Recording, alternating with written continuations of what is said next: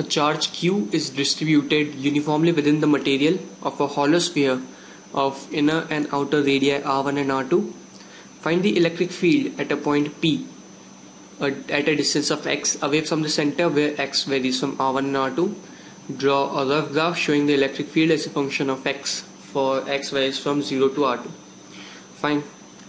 Now first of all, I had to calculate the electric field. Fine. When we know that flux is given by E dot ds is equal to q enclosed by epsilon naught. Now this is just the concept for solving whole question. Let's say that when x varies from 0 to r1, fine, so the E dot ds will be equal to q enclosed. Q enclosed, of course, there is no charge between 0 to r1 distance, so q enclosed is 0, and so the electric field, let's say E1, is 0. Fine. Now when x varies from r1 to r2, so I can write according to Gauss law E dot. Now let's say I assume a sphere over here which is at a distance x from the center, right? So the area will be 4 pi x square, and q in, that is the charge enclosed only by this much area. Fine, this much of volume I'm taking into consideration, so I had to calculate the charge that is present in this much volume. So to calculate this charge, let's say rho, that is the charge density, volume charge density, that will be given by q total in the total volume, that is the hollow sphere, divided by total volume, that is 4 by 3 pi r2 cube minus r1 cube. Fine, this is my surface charge, this is my volume charge density.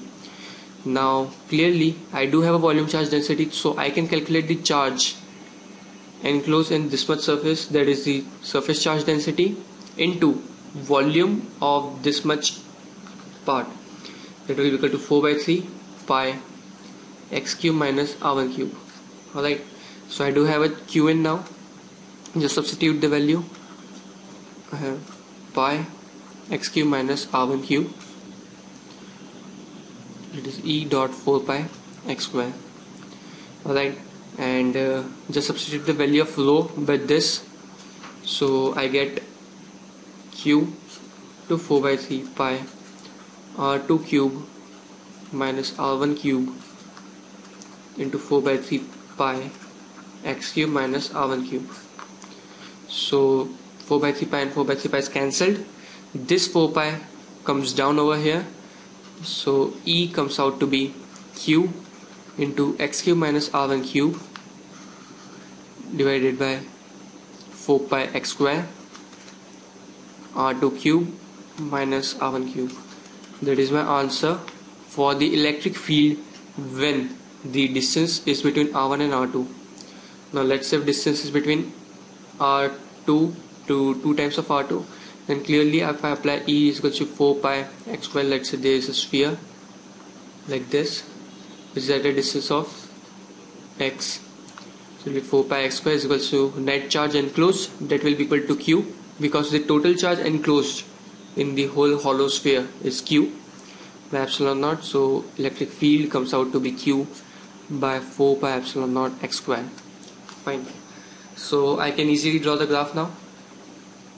The electric field for the first distance, this is x, this is electric field. So the electric field when x varies from 0 to r1 is 0, so it will be like this. Fine, and then suddenly it gains up to a value, goes like this and goes like this. Fine, this is the answer.